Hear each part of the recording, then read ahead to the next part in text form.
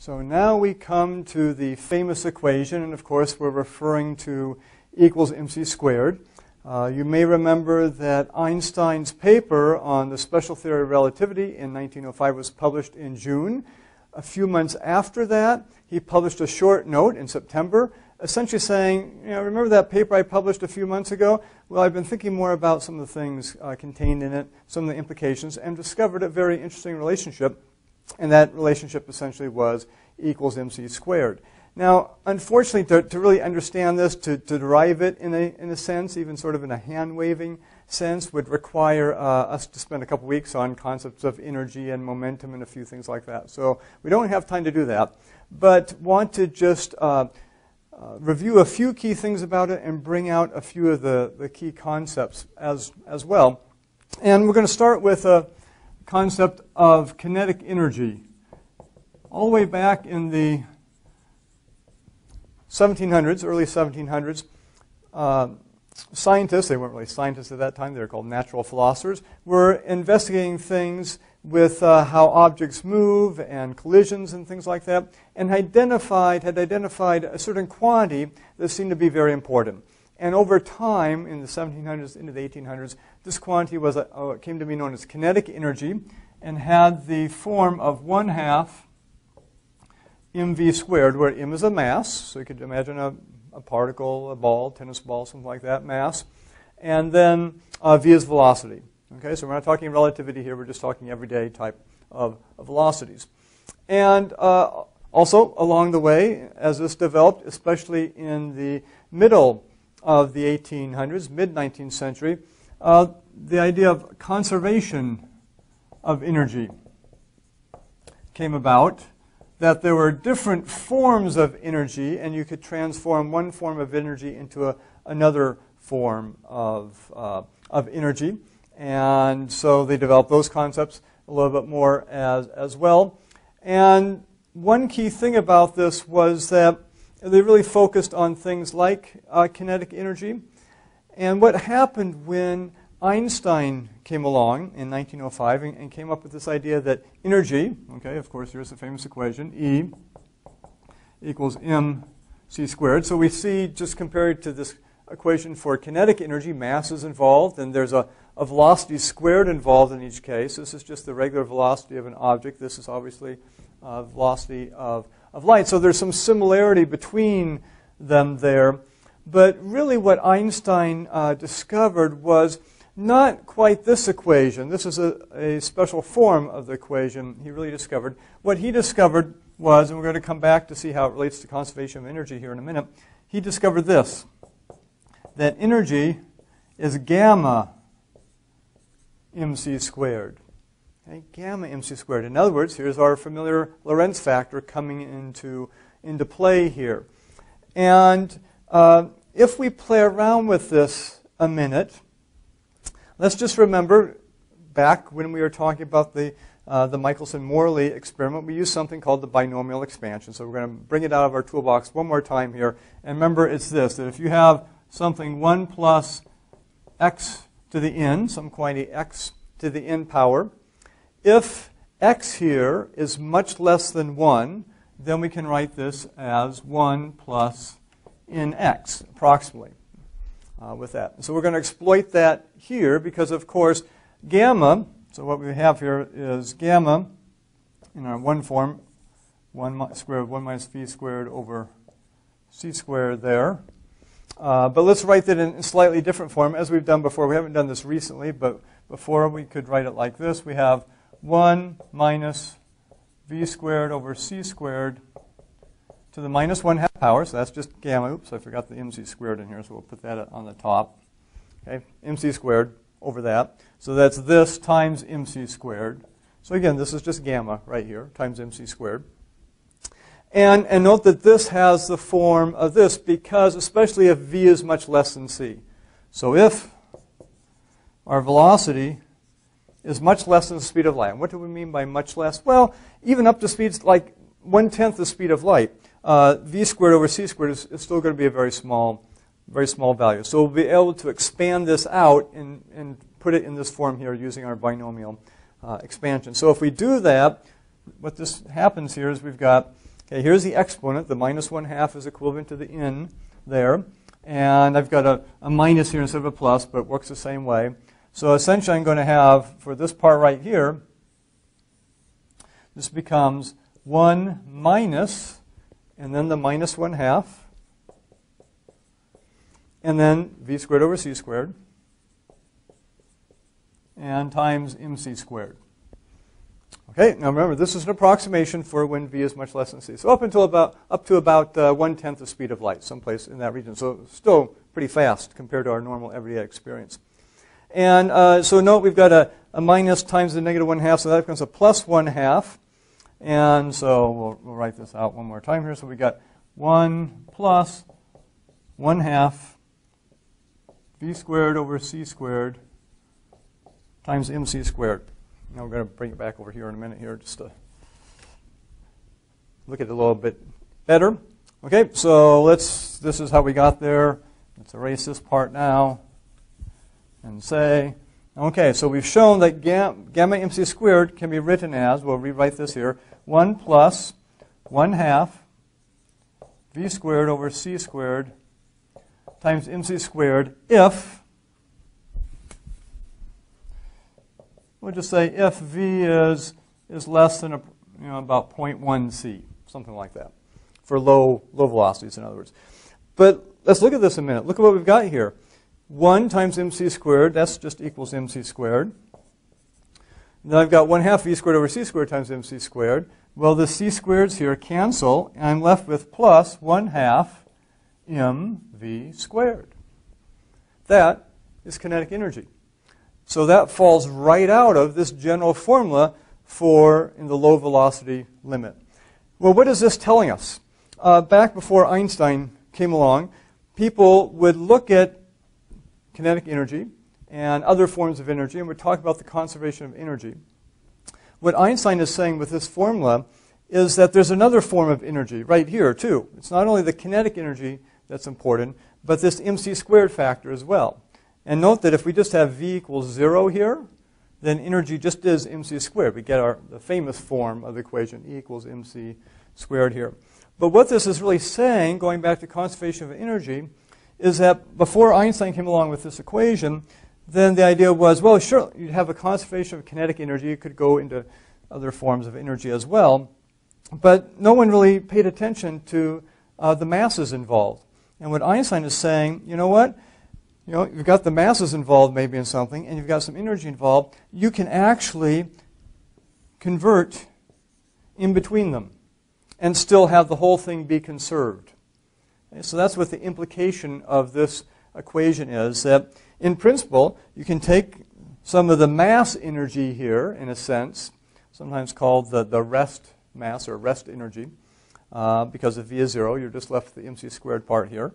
You could potentially convert some of this into kinetic energy, or you could go the other way as well. As long as if you convert some of this, it turns to this. If you have some of that, you can turn to that. As long as energy itself, the total, is conserved, does not change. And again, we don't have time, unfortunately, to go into all the details of this.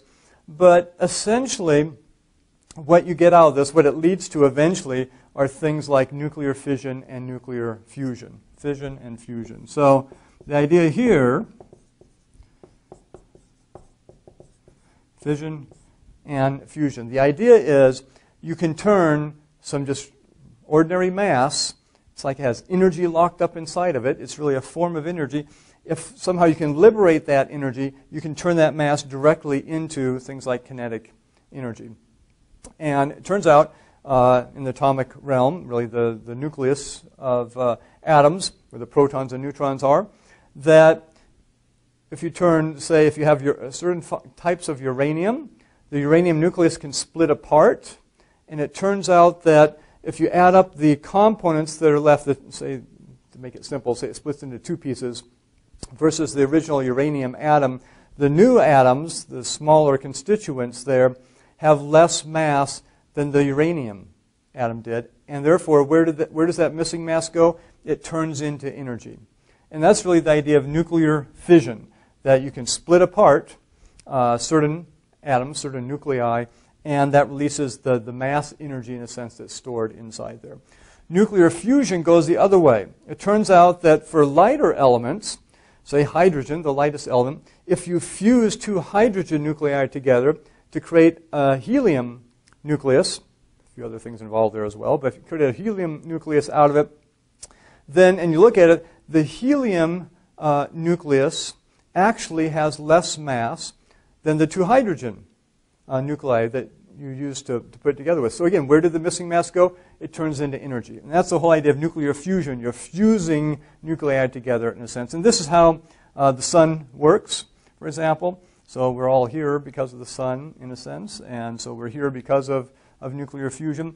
Nuclear fission was developed, the idea of it, the concept of it, over a number of years, 1920s, 1930s, ended up development of the atomic bomb, or atomic energy in general. In other words, when you're liberating energy like this, and if you think about it, because c squared is such a big number, it takes just a little bit of mass. If you can liberate the energy inside there, you get a lot of kinetic energy and heat energy and other forms of energy out of that. In fact, just to give you a glimpse of it, we all sort of have a general idea of the destructive power of an atomic bomb. It doesn't take a relatively small bomb to level a city, and things like hydrogen bombs, which are based on nuclear fusion, actually have even more power than that. But in terms of more peaceful uses of it, for example, if somehow you could liberate all the energy contained in a mass of just 3 kilograms, okay, so that's, not much mass there. If you could do that, if you could turn that all into energy, you could power a city with 100,000 inhabitants for 100 years. Okay? A city of that size, 100,000 inhabitants, is needs a generating station, electrical generating station, of about 100 megawatts, 100 million watts. And therefore, just 3 kilograms of matter, again, if you could liberate all the energy inside there, would power a city for up to 100 years. Now, in nuclear fission and nuclear fusion, you're just liberating tiny amounts of the mass energy available, but you're getting a lot of energy out of it, even in those cases. Now, you might ask, also going back to Einstein, what was his role in especially the atomic bomb? Because you may know that he wrote a famous letter to President Roosevelt, Franklin Roosevelt, in the United States, alerting the president of the fact that scientists had recently discovered nuclear fission, actually, so this was in the early 1930s, right around 1930, and the possibility of either a controlled nuclear reaction or even an uncontrolled nuclear reaction using nuclear fission that would release incredible amounts of energy in a bomb was feasible. So beyond that, though, Einstein really didn't play much role in the development of it.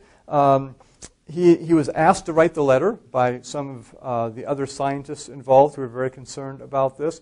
And because his name had cachet, as it were, he could get the attention of the powers that be. They approached him to write the letter. But beyond that letter, he really played no role at all in the development of the atomic bomb and the Manhattan Project during World War II in the United States. So that's Einstein's role in it. Certainly, in a sense, it all does go back to the E equals mc squared equation, the idea that there's an incredible amount of energy stored in regular, ordinary matter if we can liberate it in some sense there.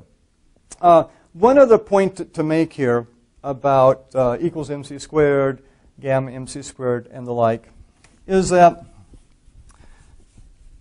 we've talked before about invariance and the fact that really a better name for perhaps the special theory of relativity would be not the theory of relativity, but the theory of invariance, because one of the key invariant quantities is the speed of light. Or actually, technically, it's the speed of massless particles, but we'll just say the speed of light, invariant, no matter how you're moving with respect to somebody else in respect to a light beam, you will always measure the speed of light to have the value c. So we talk about invariance. And turns out that in 1918, so just a few years after the miracle year of 1905, and even just a couple years after Einstein introduced his general theory of relativity, a mathematician named M.E. Noether, whom Einstein considered one of the greatest mathematicians ever, She published a very famous theorem that essentially tied invariance in to this idea of conservation of energy. And she was able to show that other quantities, like if you think about just if we move from here to there, that doesn't change the laws of physics. That's called translational invariance. So we can talk about translational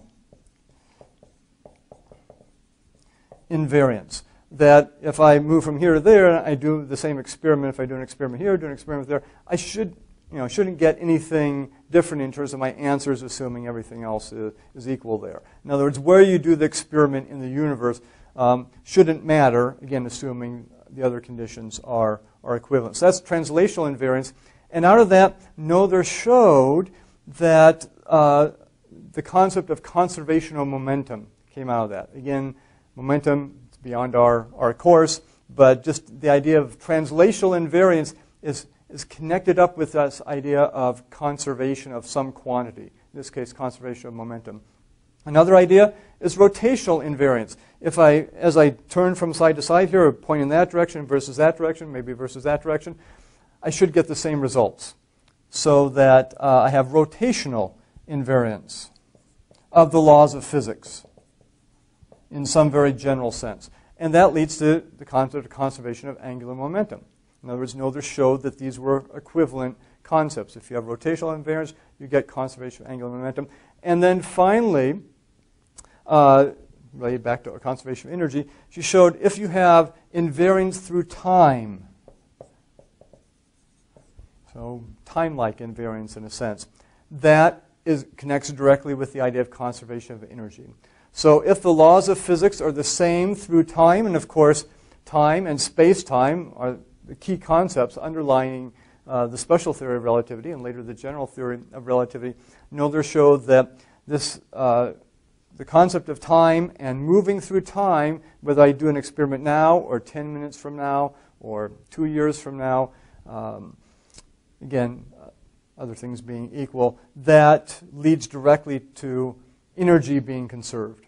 Okay? So in a really deep sense, this all hangs together. If you really start pushing it down in the depths of some of these concepts, you see that we're not just talking about sort of time dilation and things like that, but we're talking about the foundations of the universe itself and how it's put together and how it works. So those are just a few words about, again, probably the famous equation, most famous equation, equals mc squared. Again, the real form of it coming out of relativity is equals gamma mc squared, and we show that out of that you can sort of get the regular form of kinetic energy, but you really then learn about this concept, or see this concept that mass itself has energy stored in it, that mass, matter, and energy are equivalent in some sense and can be turned from one form into another, and then in cases of like nuclear fission and nuclear fusion, release huge amounts of energy potentially.